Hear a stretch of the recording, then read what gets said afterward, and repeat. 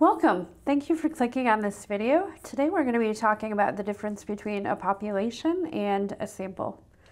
So here we have a population. A lot of times people think of the population of the United States as being a population, which is true, it is a population.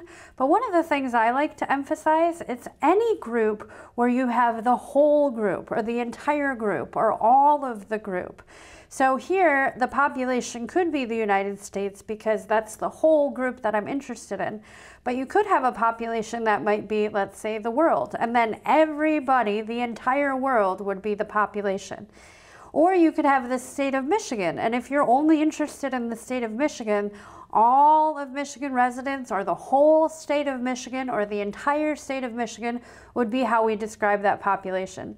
So a population doesn't have to have one set word or term in terms of it being the United States or being the entire world.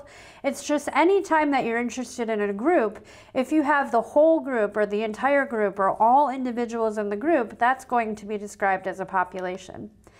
So then if you are able to get that entire population, so here if we're talking about the United States as being all the people that we're interested in or the whole group that we're interested in, if you are able to get all of those people or that entire group or that whole population, you would take what's called a census. So a census by definition has to be the whole group or all individuals or the entire population. You can't leave anybody out. So a census by its very definition means that it has to include every single individual in the population. Now, most of the time, we're not able to do that, right? Because if you talk about even the U.S. Census, they don't always get all of the people for various reasons. It's really expensive. It's nearly impossible. People are born and they die. You have some people who are experiencing homelessness and you can't get information from them. So even the U.S. Census, though they call it that, it's not truly a census because they haven't gotten the all, whole, or entire. Now, part of the reason that the U.S. Census only happens every 10 years is because it's so expensive to do. And so as statisticians, we think that there's a possibility that you can take a smaller group of individuals to be able to talk about a larger group of individuals. It saves you time and it saves you money and it still is informative. So that process of taking a population and getting a smaller group or a subset would be called sampling. And the result of that is a sample.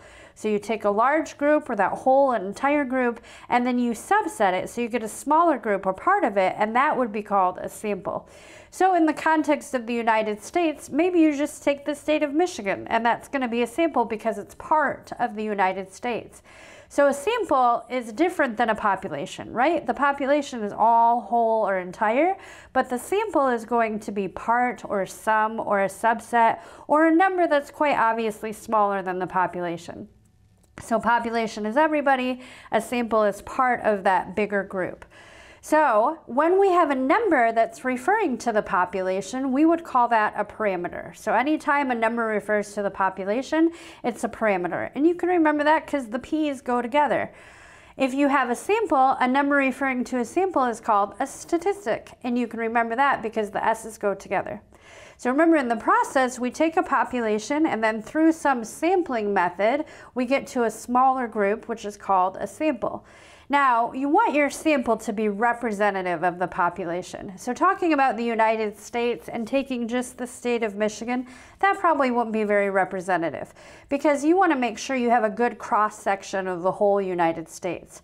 Nevertheless, there are sampling methods that result in a sample that aren't representative, but the goal is for them to be representative. So here we've talked about populations, that's that all, whole, or entire. We can take a sample using some sampling method, and a sample is going to be that subset or that smaller group.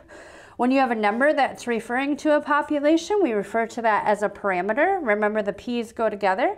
And then we have a sample and a number referring to that as a statistic, and remember then the S's go together. So that's populations versus sample, whole, all, entire versus part, all or every versus some. And so in the next videos, we'll talk about more basic terms in terms of statistics.